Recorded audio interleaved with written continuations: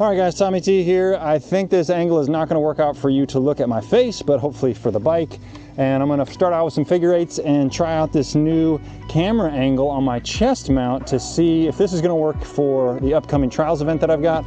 So I'm getting ready for an event. Any last minute tips, words of wisdom, things I might want to bring. It's supposed to be rainy, so hopefully it won't be too sloppy, but I'm going to work on some figure eights, some woods riding.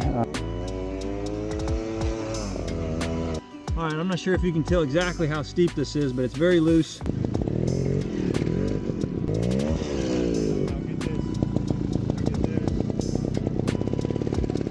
Guys, I think this angle is going to be a little bit better for hillside figure eight, so you can see what I'm doing going both ways. This is still first year moto trial, so just remember that. I do appreciate the feedback, the comments, tips.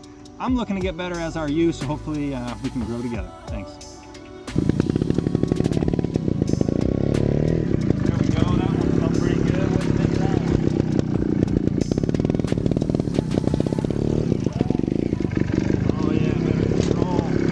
What a challenge this is, doing it on a hillside rather than just figure eights on the flat ground, and especially as things were loose, it was tough to find traction.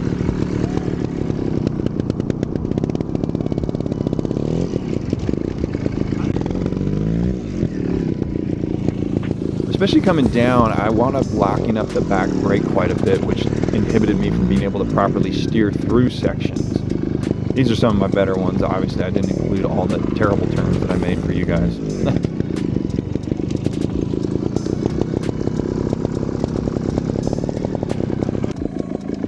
Here's the turn that's been a challenge. Definitely want to lean in, keep that front wheel moving as I cross that log. Woo! Made it.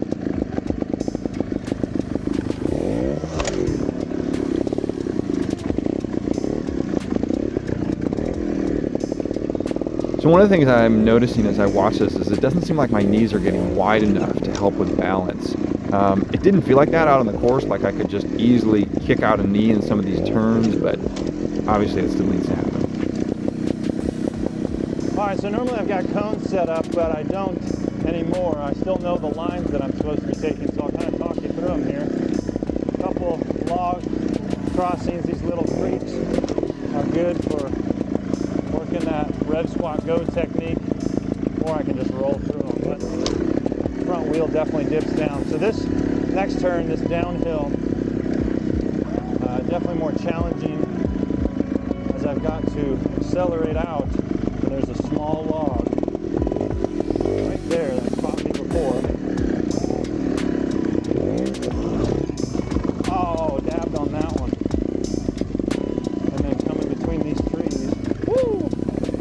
Uphill a little bit.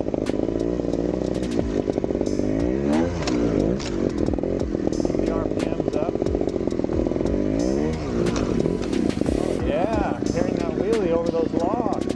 Woo!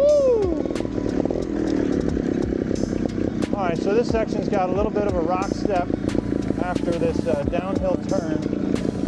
Got to build up the RPMs fairly quickly.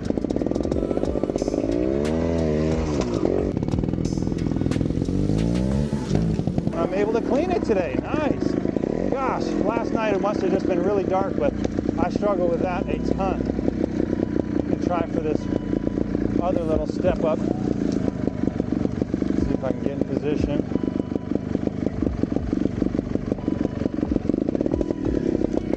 Oh, we're gonna take it down. All right.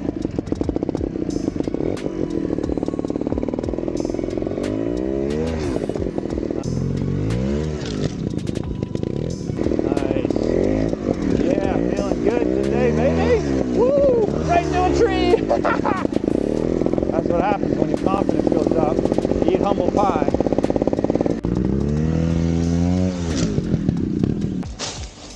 Alright, hopefully those leaves and sticks aren't too much in the way. I found a nice little hill. I think I'm going to try some floater turns. I have not practiced these a lot, so this will be something new. Hopefully it's a safe enough area. I think it is. Give it a shot. So floater turns is not something I was planning on practicing. I mostly just wanted to work on figure eights on the hillside, but it seemed like a natural progression. Obviously, it still needs some work, so.